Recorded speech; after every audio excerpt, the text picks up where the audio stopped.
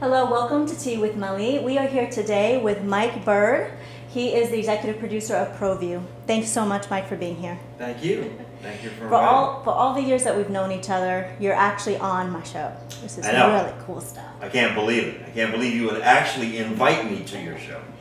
Tell me and tell the audience what led you into sports and broadcasting, because I think that's a great beginning stage of this interview, because everything else you do really revolves around that. Well, one of the things that you learned about me very early on is that I have a lot of stories. So this story is pretty interesting in that I thought that, years ago I was going to become, like most young black, high schoolers, I thought I was going to be this college basketball phenom and then eventually do something in the professional ranks. And that obviously did not happen. I remember trying to walk on. I grew up a portion of my teenage years in Milwaukee, and I went to school academically at Marquette University. E pluribus unum. For you Latin buffs, that's from many there is one. And Al McGuire, who was a coach at the time, said that he took one look at me and said, "Son, you're not going to make this team, not now, not ever, not never. Whoa. My advice to you is that you should go and get a job when your academic career is done." So, I was crushed, but that was really the best advice that anyone has ever given me, ever. Wow. He made contact for me at a classical music station, WEZW, and introduced me to a good friend of his. His name was Glenn Redd. R-E-D-D, and he told him that he wanted to give me a job. And so I never interned. I think the common fallacy in this business, in the broadcasting business, is that you have to go to Podunk, Idaho in order to get a job. Well, that's not true. I never interned, not one day in my life. I was a high-paid gopher.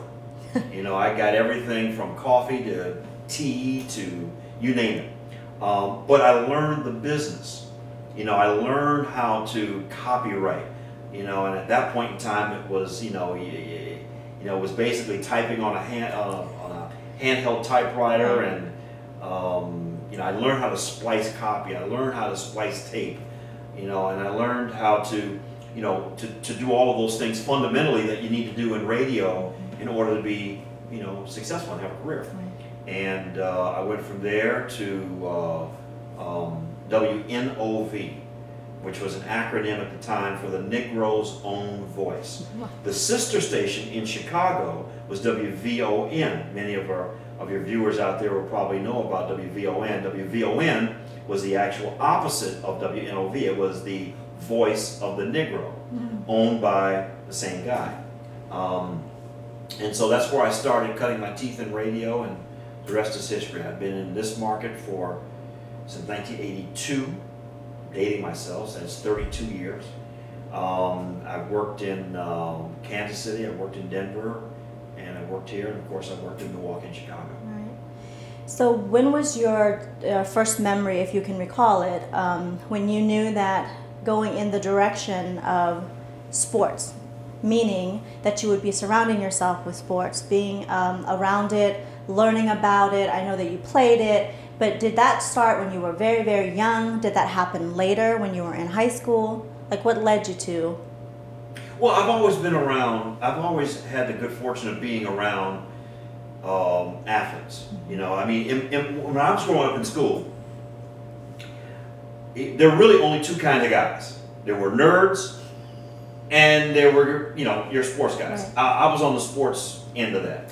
And there really wasn't any cross-pollination of sports and nerds. We really didn't hang around nerds, and nerds really didn't hang around us. That's just the way it was. We wouldn't have been friends. That's right. Well, but we're friends now. So I always had the good fortune of being around sports and being around basketball guys and football guys. And when I went to WNOV, one of the first assignments was to cover the Milwaukee Bucks. And so that was a gem of an assignment, right? Because at the time, Lou Alcindor, who later became Kareem Abdul-Jabbar, he started his career as a Milwaukee Buck. And not so coincidentally, my high school, St. John's Cathedral, which was on the east side, on the lakefront in Milwaukee, was where a lot of the athletes used to live. They used to live in a section of town not far from the high school called Juneau Village. Okay. And so they used to jog past my high school every morning. So I used to see Kareem and Oscar Robertson and Wally Jones and Lucius Allen and all these guys that were at the time back in the 70s. I mean, these were big names. I mean, Kareem is a, you know, I mean, as a legend. Yeah. So I got a chance to cover the Bucks and be courtside. I was one of, at the time, only 2 black sports reporters in all of Milwaukee. And I was, at the time, I was 19, 20 years old. So, I mean, for me to be able to sit courtside and watch these games and then cover these games and then go into the locker room and do the interviews. I mean, I was a paid member of the working press at 19 years old. Wow. That doesn't happen. That's amazing. Yeah. Yeah, that's pretty cool. That's pretty cool. So I'm gonna have a glass of wine here. Oh yes, wine. This is wine with Mike, by the way. Wine with Mike. I'm gonna stick with my tea for now. There we go. There you go. Salud. So, did you enjoy the behind-the-scenes stuff as a broadcaster? I do want to talk about that because we have all kinds of viewers that watch the show. We have people who are really aspiring to look for a new career, transitioning, maybe start their own thing. But I want to talk about the real deal. We have this idea of what it's like to be in this career or that career, be on TV and television, but we don't always get the real story. Right. So what was it like for you? Well, I mean, it was great. I mean, it was euphoric. As I said, I got a chance to cover these guys at a young age. You know, when you're in the locker room as a 19, 20-year-old punk kid, and you're in a professional environment with guys that are known all over the country, in some cases all over the world. Right. I mean, how big of a thrill is that? Yeah. And then to be able to go back, you know, to the radio station and cut up the tape of the interview that you did. You know, I mean, that's a real big deal, you know, to be able to then broadcast that, you know, in front of all these people. So you're not only cutting up the tape and you're reviewing the interview, but now you're talking about the interview that you did yourself. Man, I mean, it doesn't get any better than that. A lot of pride and all that hard work. Yeah, yeah. Which it is a lot of hard work. I mean, you did. You had, is. like you said, you were a gopher and you had to do all these things and learn the ropes. And it wasn't something that happened overnight. No. No. So I cut my teeth, you know, I mean, just immediately involved in radio and covering not just sports guys, but you know, I did my fair share of ambulance chasing and you know, one of the first assignments I had in the news department. I worked after WNOV. I worked for a station, an all-news station called WOKY. I didn't remember all these. Yeah, well, you know, I have a total recall, right? I worked for a station, WOKY, and all-news station. And one of my first assignments for them was I had the morgue beat. Yeah. I mean, when you go down to the morgue, the city morgue, and you gotta do reporting on dead cadavers and how they. Oh yeah, I did all of that. Oh yeah. Explains a lot. Oh yeah. well, that's a whole other story. But yeah, I mean, I've seen some pretty grisly things in the morgue. You know, I mean, I've seen bullet holes in bodies, and I've seen I've seen toe tags, and I mean the whole shot. I mean, fresh, like a day after they come to the morgue. Right? Yeah. So I've covered a lot, and I've done a lot. I've had experiences that that most people wish they had in this business. Yeah. Well, let's fast forward, and then you can fill in the gap in between. Mm-hmm. You are now the executive producer for Proview. Mm-hmm. First, let's talk about what Proview is, and then I definitely want you to go back and tell us how you actually met with your partner, how you guys got connected, and how this whole beautiful thing came about, this hugely successful thing. So what is Proview? Proview is a media platform, media company. We do 6 different things. We have our radio show on ESPN 980 in this marketplace. We have our TV show on MASN, which is an acronym for the Mid-Atlantic Sports Network. On most networks, or most stations here, it's on Comcast. We're all over the country on DirecTV. We have a magazine. Can I get the magazine? Yes, get your magazine. Plug it. Which camera are we at? With this camera right here? This is the magazine. This is the magazine. Yeah, this is actually hot off the press. The ink is still dry, not even dried. It's on my hands. But Proview the magazine is, it's really exploded at a time where, magazine and newspapers are going that way in terms of readership. We're going the opposite way. So radio, TV, magazines, our website, which is docwalker.com. Our biggest thing are the events that we do, networking events every 4 to 6 weeks. Those are just huge. Yes. And then what I'm most proud of is the golf tournament, the Proview Celebrity Golf Tournament, Doc Walker Proview Celebrity Golf Tournament. And this past May 5th was our second annual event, and we raised $129,000, one-day event for the National Kidney Foundation. Wow. Kidney Foundation is close to my heart because my mom passed away from kidney complications. Yes, I remember. We only have a few nonprofits that we deal with, and one of the other ones that we have is the Alzheimer's Association, which is close to Doc's heart because his mother-in-law has the initial stages of dementia. So we're trying to do something good in the community. One of the things that I always tell people is, particularly corporations and companies, is whatever you do, just do something good in the community. Right. And we really believe in that. And so when you tie all the 6 events together, what is it all for? What do you want people to believe in when they think of Doc Walker, you, and Proview, and the whole team that you have that make this happen? Well, it's all for money. Money! We are not in the nonprofit business now. We're very much capitalists. Right. No question about it. But, there is another side to us. It's very difficult. I make no bones about it. And if Doc were here, he'd say the same thing. It's very difficult for two young black men, but that's not the case anymore. It's tough for young at heart. Young at heart, yes. It's tough for two black men to make it in this world, and especially in an ultra-competitive business like the radio and TV industry. And I'm proud to say that we're the second longest running locally produced TV show in this marketplace. There's really only us and It's Academic that's been on longer. Wow. That's locally produced. Right. It's been an amazing ride.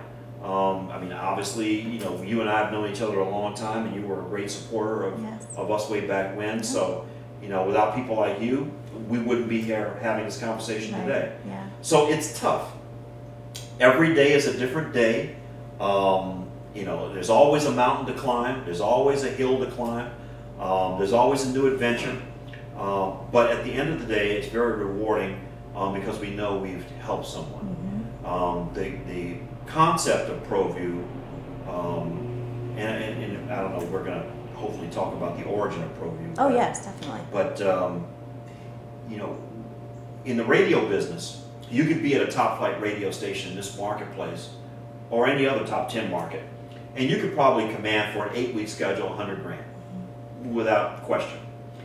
You come back to the client and you say, okay, well, Molly, 8 weeks is done, what do you think? Right. And you say, well, Mike, I think the spot sounded okay, but I really don't know if it hit the mark. And you either say, okay, well, you can either re-up or not. What we've done is we've taken the under-promise and over-deliver axiom, and we've taken it to a new level. And we said, okay, how about if we offer our clients, our sponsors, 6-month to a year contracts? Let's minimize the risk in terms of their cash outlay. I don't think that we have anyone that's on our roster of client list that spends more than $25,000 a year with us. Okay. Our average is right around $7,500 to $8,000. Okay. Okay. But we have a lot of clients, and so what we've done is we said, okay, we'll do longer schedules, minimize the risk. put the Washington Redskins, you know, element behind it. Right. You know, it's the colors, the burgundy and gold, and Doc is the ambassador for that team. Yes. You know, and personally, because you're, you know, an owner, small to medium-sized business is where we live. You know, and so are we, and so we stand behind what we sell, and it's been very, very successful because people don't have $100,000 to put into radio or TV, or $20,000 a week to put into the Washington Post, or $20,000 a month to put in the Washingtonian. But they can take a fraction of that money and they can utilize it with us, and they can get a big bang for their buck. Right. So tell our viewers, especially those that don't follow sports and football, who Doc Walker is, and then tell us how you met each other. Well, let me just say first that you can be the greatest salesperson in the world. If your product sucks, you ain't going nowhere. Right. Okay? Yeah. Conversely, you can be the greatest talent in the world. If no one's banging the streets, you know, chances are your talent's going to be wasted. Right. And so we have the perfect combination of church and state. You know, Doc does what he does. I do what I do. We come together and we make beautiful music together. I'll be the first to tell you that, you know, my partner, Doc Walker, played in the National Football League 10 years, Washington Redskin, although his first team was the Cincinnati Bengals. Came to Washington in 1980, and he's a skin through and through. Super Bowl champion, played on the 82 team. He played on the 83 NFC Championship team as well. They got beat by the Raiders in that year, in that Super Bowl year. He doesn't want me to talk about that too much. But he's a remarkable talent. I think news or sports, I think he's the best talent, news or sports wise, not just in this marketplace, I think in the entire East Coast. He's phenomenal.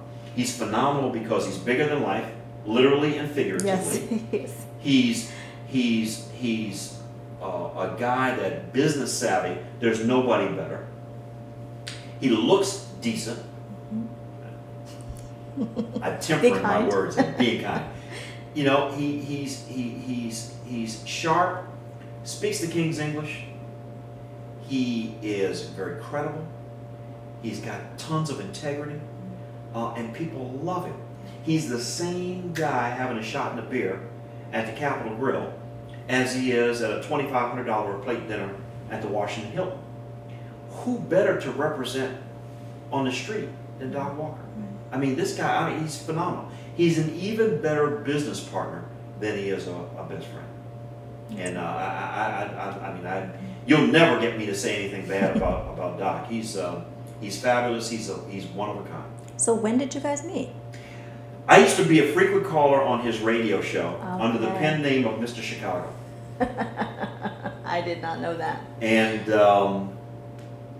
we found that we had such a good time on the air that when we met off air, our families had a lot of commonality, and his wife, my wife, went to Hampton. Okay. At the time, Hampton Institute. Now it's Hampton University. Okay. And we just had a lot in common. And so we just kind of, in the street vernacular, we just kind of kicked it. Right. And you know, we both love cigars. We both love good scotch. And we had a lot in common. So we just struck up a friendship. And then, lo and behold, we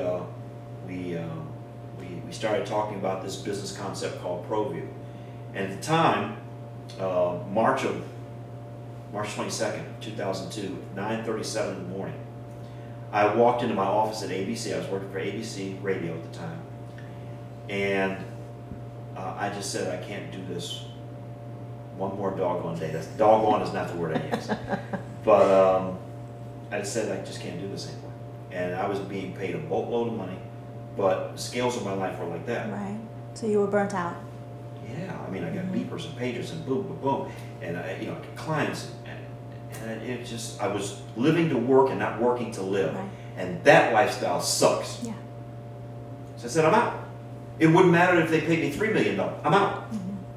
So I went to my office, talked to Doc, I called him up and said, hey, what are you doing this morning? He said, you know, just getting ready. And I said, well, you know this concept we've been talking about, Proview? I think today's the day we're going to get it launched. And that morning, we launched our business plan, and we literally wrote our business plan on a napkin. The next week, we formed our LLC, and away we went, and we never looked back. Wow, how many years ago was that? That was 12. August 9th, so it's in a few weeks. August 9th of 2002, we went on the air for the first time. Wow. That just doing the math, we then met 9 years ago.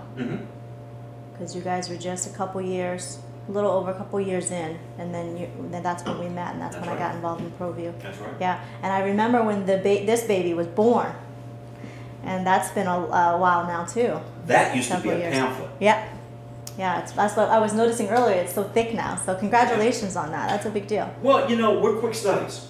You know, we know we'll never be, you know, close to the Washingtonian standard, or maybe even Viva Vienna or Viva Tyson, or whatever they call it. But you know, we know that we can be very competitive. You know, and as long as we're in the game, as long as we're competitive, we got a shot. Yeah. Let's talk about entrepreneurship for a second. Sure. You're both running this, and you have your own assets, your skill sets. He does his thing beautifully, like you said. You do your thing beautifully. You also have a team that has, you know, grown to support this baby of yours. What are the big challenges of running something like this? Because you were talking about being burnt out and being busy. It's very different when you're working for someone else and when you're busy for you and for your baby. So can you talk a little bit about what it's like to run and network and do it, but when it's for you? One of the biggest challenges I find is, and this is going to probably strike you as very odd, but one of the biggest challenges I find is that you don't have anyone to commiserate with at the coffee pot or the water cooler.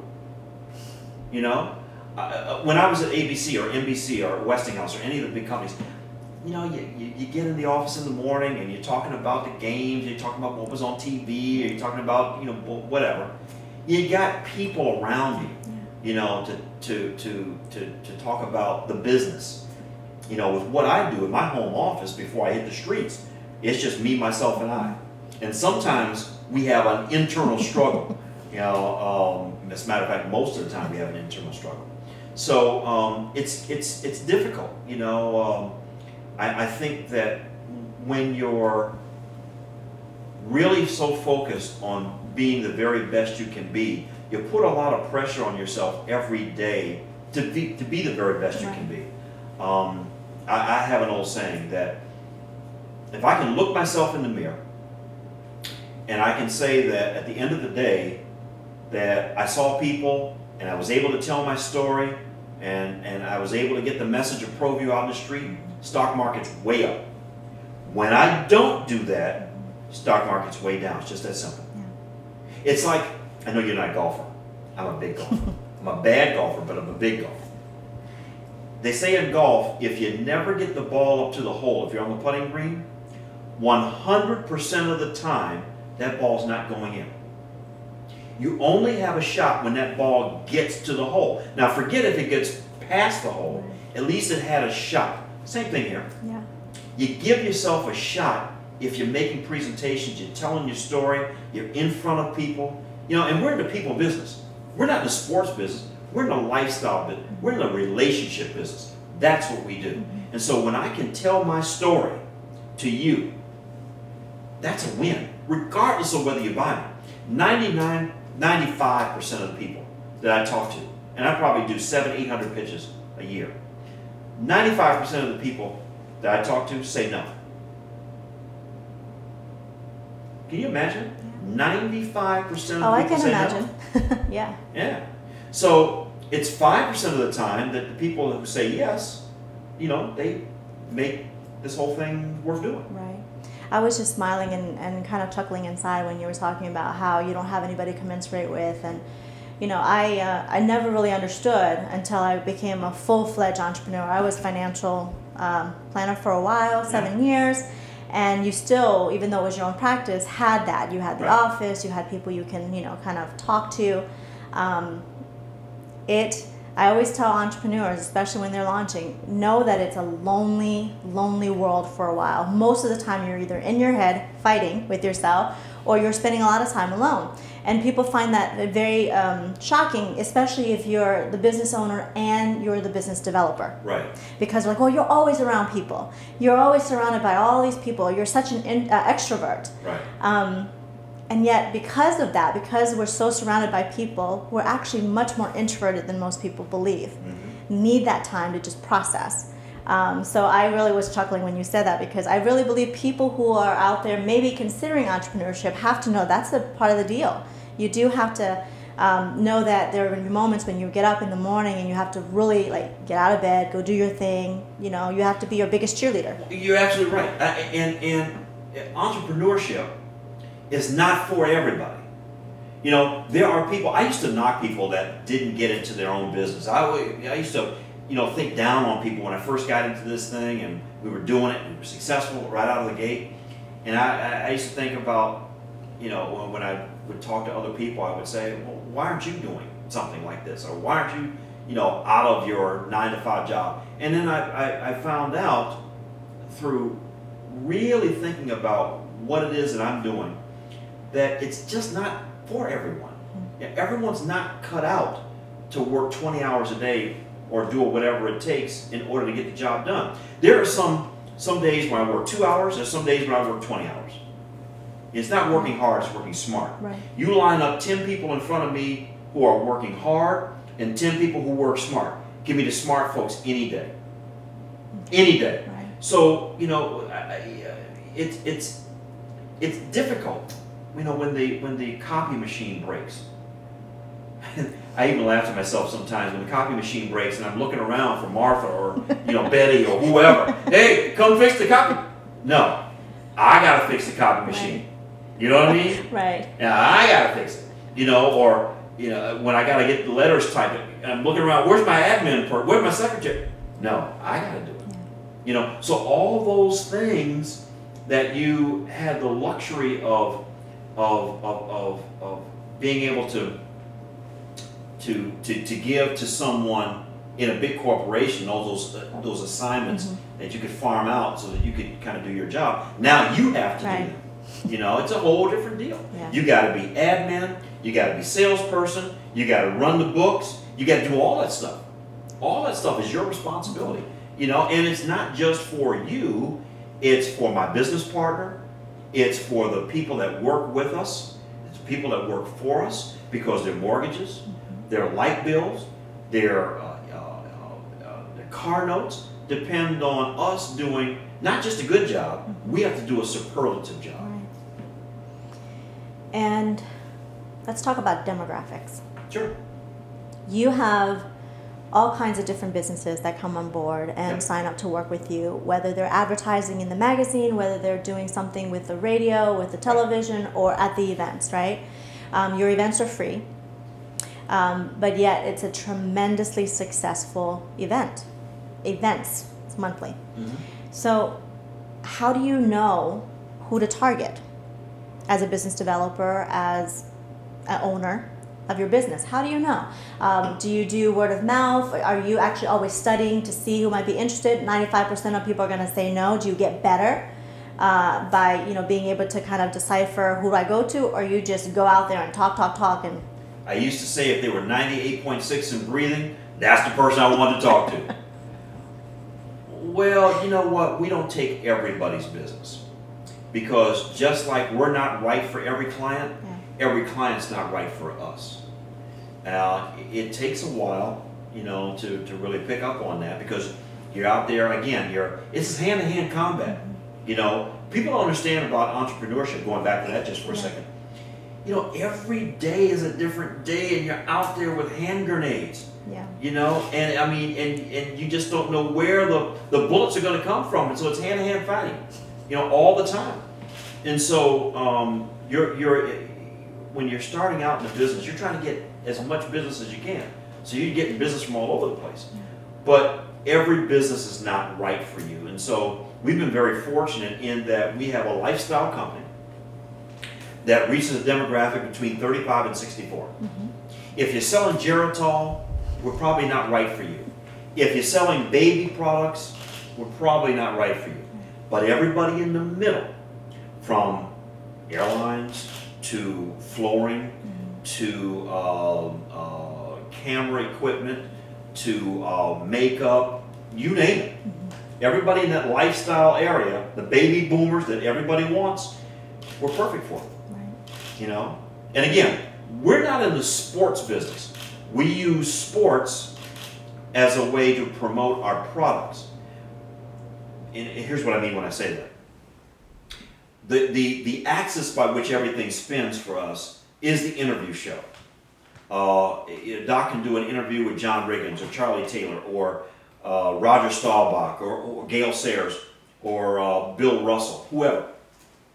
These are champions, people who have won a ring in primarily football, but boxing and basketball, track and field, so on and so forth. We chop up the show into 4 segments. What did the guy do? Where is he at right now in his life? Where's he going? How's he affecting change in the community? And then the last section is the pro's view, where the pro, the champion, has an opportunity to talk about guys that are playing today. We don't deal with anybody that's currently playing. When their career is done, then they become Proview material. It's one of the reasons why we haven't done Joe Gibbs' show, because Joe Gibbs is still actively in NASCAR. When he decides to leave it alone, then he becomes Proview material. So what we do is we have these great interviews, people that everyone knows all across the country. And if you're a younger person, you look at it, and many of our subjects are people of color, people who have won in spite of, not because of. They've come from very, very tough conditions, and they've busted through the glass ceiling to become the champions that they have, that they become, to wear a ring or to wear a belt. And so if you're a younger person, you look at the show and you say, well, if they can do it, so can I. If you're an old codger like myself, you remember what RFK Stadium was like when it was rocking and it was moving and the Skins were winners, or when the Bullets, the then Bullets, were winning championships, and when the Caps were really doing well. And so it takes you back to a time that was, shall I say, kinder and gentler. That's a Bushism. So, so that's what our show is all about.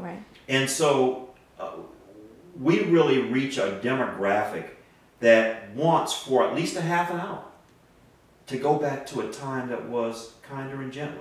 You know, a time that was a little bit more innocent.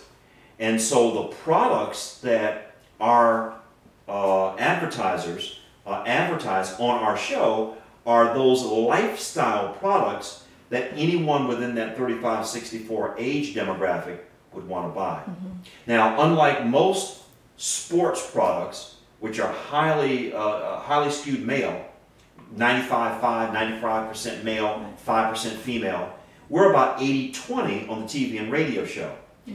Interesting point here, with that magazine and with the events, we're 60-40 female to male. Wow.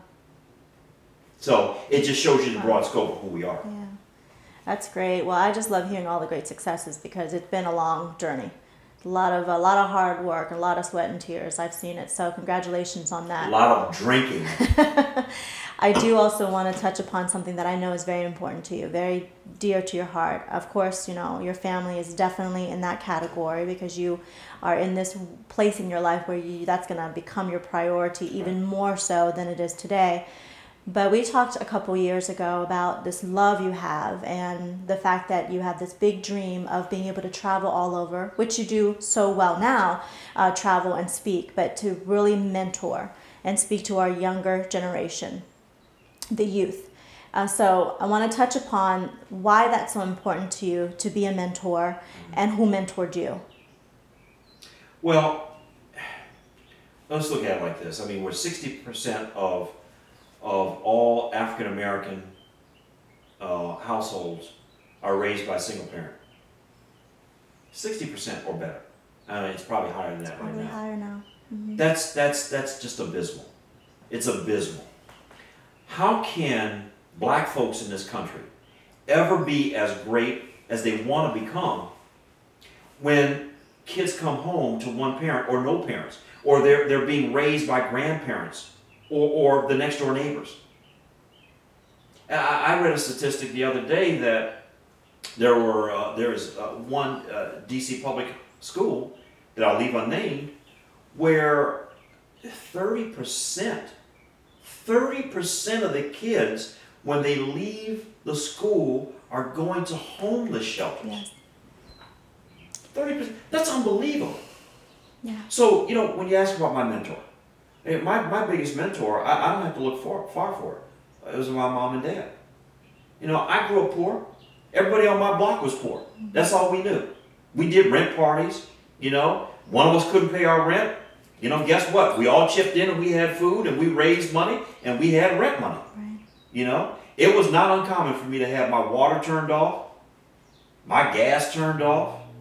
You know, it was cold in the house for a day or two. But you know what? You sucked it up and you learn how to eat SpaghettiOs and cold SpaghettiOs out the can. You know, bread and butter sandwiches. Yeah. Oh yeah, cut the toothpaste down the middle. There was no throwing out the, you know, no. You cut the toothpaste down the middle and you squeeze every bit of it out. You know, I mean, it was tough. Yeah. Tough. I wouldn't want my daughter now is 36 and, you know, my grandkids I have 2 grandkids, 14, well, the love of my life, and I have one 7-year-old, and I would never want them to grow up, you know, in the manner that I did. You know, but you learn how to be humble. You learn how to do without. You learn how to appreciate good things when they're afforded to you. You know, you learn that you can take nothing for granted. Everything in this world is earned unless you inherit the money or unless you win the lottery. Everything you get is earned. Yeah. Nothing comes easy. Nothing. Nothing. Yeah. And so with me, you know, I like to be able to impart that wisdom, whatever wisdom I've learned as a kid growing up in tough environments. I like to be able to impart that to kids that want to listen. And again, Doc will tell you, because he does, you know, team building seminars all the time. You're not going to reach everybody in the room. As a matter of fact, most of the kids or most adults, most adults, you're going to lose them. But if 20% or 10% or 5% or one person walks out of that room or out of that auditorium or out of the wherever the hall is, if one person walks out of that room and they get the message and they're impacted and they walk out better equipped than when they walked in, you know what? It's all worth it. And that's what I want to do. What mantra, what words of wisdom do you impart on your children and your grandchildren? Stay humble, stay grounded, stay focused. Be masters in the fine art of yes ma'am, no ma'am, yes sir, and no sir. That's a lost art. Kids don't say it these days. You know? Manners. Yeah, manners. You know, I mean, do what's right. Do something good for other people. Pay it forward. Right. All those things are, you know, basic. I mean, they sound, I mean, you know me better than most. And you know that I'm kind of a wild and crazy guy. but at my core, yes, there's a simplistic Midwestern sensibility of what's right and what's wrong.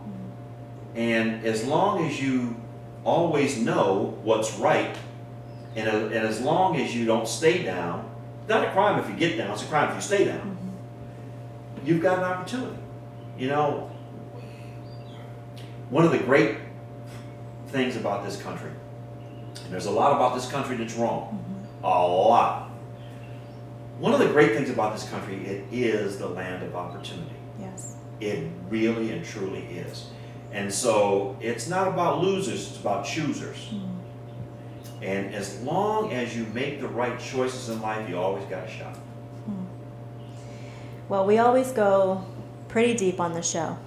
And you said it was completely open, fine to go wherever we're going to go. So this is something that's near and dear to my heart. One of the reasons you and I really connected as friends beyond just business colleagues is that when I met you, you had just suffered a loss. Yes. You know, a parental loss, which is the worst of all kinds. I've gone through my own share of losses, including my own father.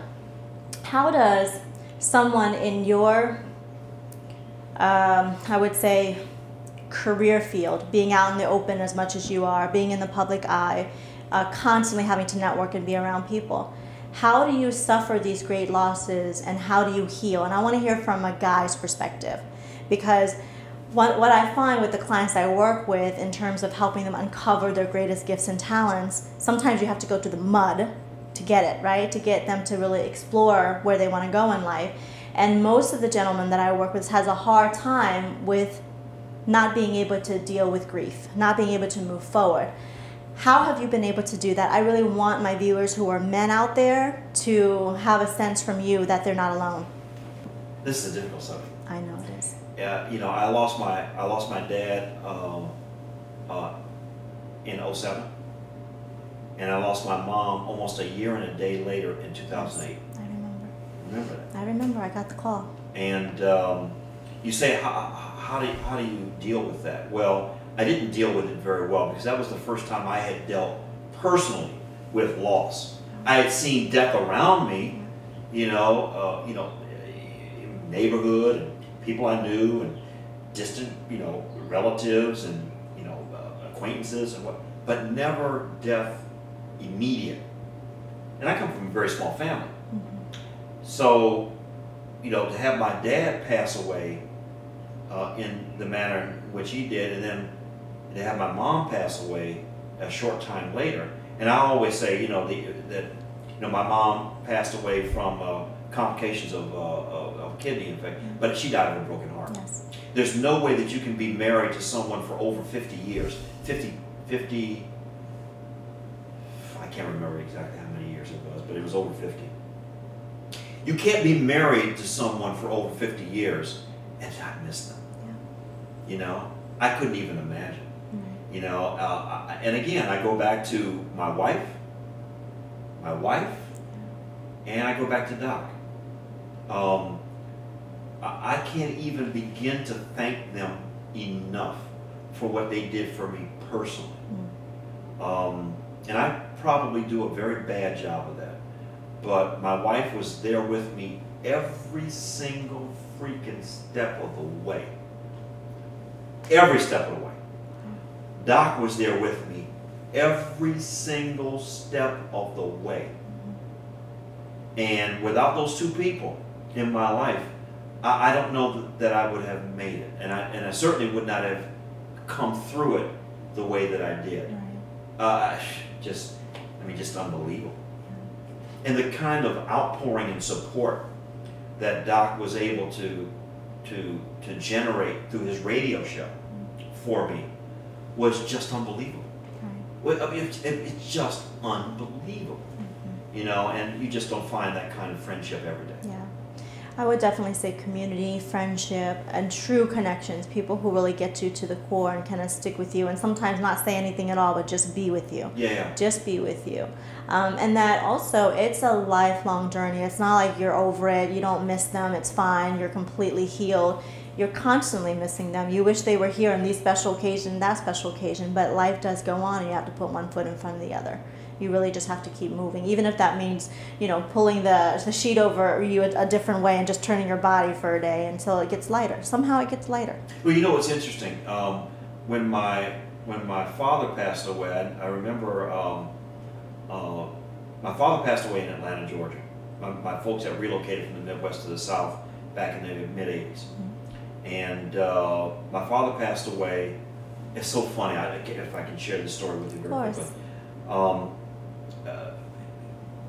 They lived in southeast Atlanta for a long time, and single family home. And we tried to get my dad and my mom to move to an assisted living facility. Mm. He would not do it, would not think of it, would not do it, would not have it. Now I know where the stubbornness comes from. Would not have it. Until one day, just completely out of the blue, he says, well, Mike, Tell me some more about this assisted living place. I think we're ready. Wow. Just out of the blue. Just out of the blue. You got through somehow along the way, I guess. By then it was too late. Yeah. Because they weren't in that place together for more than 6 months. And of course he passed away. So it was a very, very difficult thing. It's a very, very difficult thing. My mom, something happened with her with an infection in her lung, and then she had some kidney issues. And I witnessed something that no sibling should ever have to witness. I witnessed my mom pass away in front of my eyes. You know, again, another story. You know, my mom had the infection. She went to ICU, and they called me. We had moved her from the south up here to Columbia, and at the time we lived in Silver Spring. And I got the call that she was in ICU, so I went over to Howard County General Hospital to see her. She was in ICU, and this is right when then Senator Barack Obama was running for office, and he made his great speech in Springfield, Illinois. Yeah. And so I went to visit her. She was in good spirits, and we watched the speech. And at that time, you know, for an elderly black person to think that a black man could run for the highest office in the land and have a shot to win was unthinkable. And I remember us watching it, and she said, "Oh, he's such a sweet boy. He's such a nice boy." And we watched the whole thing, and it was like 1 o'clock in the morning. I said, "Mom," I said, it's, you know, time for you to go to bed." Right. You know. So I tucked her in, I gave her a kiss on the forehead, and I said, "I'll be back tomorrow." And she said, "Okay." She told me she loved me. I told her I loved her. I turned the TV off, and I walked out. That was the last time I spoke to her. The next day, they said that my mom had had a setback, and they wanted me to come in right away. And when I came in, they had the respirator in her mouth, and they had, I don't know, 5 or 6 people holding her down, you know, people with paddles on her, and they had actually resuscitated her. She had flatlined a couple of times, and I'm at the bottom, the foot of the bed, and I'm telling her not to leave me, to hang on, to stay there with me. And then they asked me finally to leave, and then I left and went to the waiting area, and I'm just a mess. And the doctor came to where I was, and he said, "Well, we got 2 options. You know, we can continue to do what we're doing, and even if she, you know, we can, you know, give her life, she'll be a vegetable because she's lost too much oxygen to the brain, or we can let her go." What a decision. And he said the decision was mine, and so I made the decision to let her go. And I went back into, and they asked me if I wanted to see her, and I said yes, I did. And I went back in, and again, I was by myself. My wife was on the way, and other people were on the way, but for that time, I was by myself. And it was just me and her. And I could see a kaleidoscope of everything that I had done in my life flash before my eyes in about 10, 15 minutes. You know, basketball practice, and, you know, getting whooped is what it is. I don't know if that's a real word or not, but getting whooped with a weeping willow switch when I did something wrong. You know, that was at a time where I guess different time, different day and age. You know, graduating from high school, graduating from college, and birthday celebrations and Christmas. I could see all of that flash before my eyes inside of 10, 15 minutes as I said my goodbyes. And that was a very, very difficult period for me. Well, I'm absolutely sorry for your loss, and I'm really grateful that you have experienced something that we can share, because it's very lonely in so many ways when you have gone through pain and loss, and not everybody until they live it can truly get it, can truly understand when you're trying to explain what it feels like in the process of grieving and such. I tell people all the time, if you have a parent or a loved one, you gotta love them every day. You gotta love them every day. See, because just like what did 9/11 teach us? You could walk out of the house And we take for granted our mortality. You could walk out of the house today, and that'd be the last day for you. Right. You know, unfortunately, use a golf term, we don't get a mulligan in life. This is it. Yeah. You know? And so if you got a loved one, if you got close friends, you got to love them every day.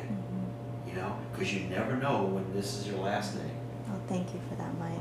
You said something earlier about choosing to work to live.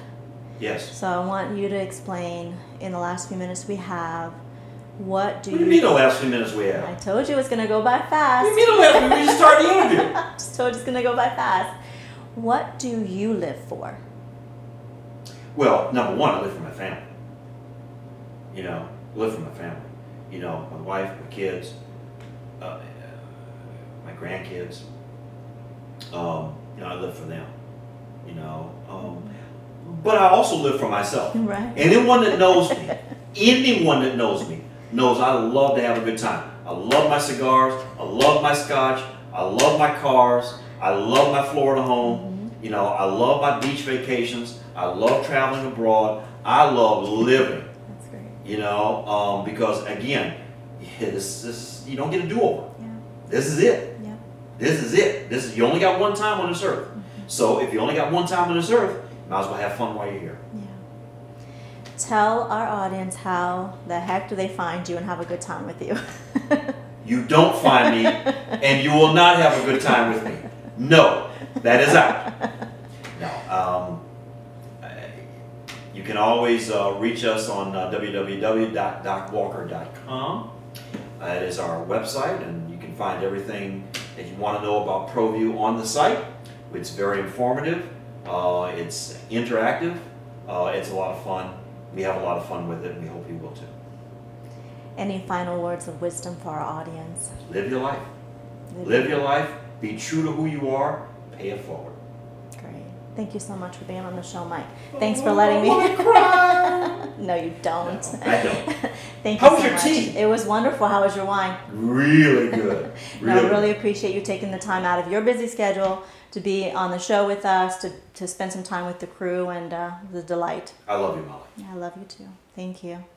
Thanks everyone for tuning in. It's all about the love here. And I hope that you tune in next time. See you then.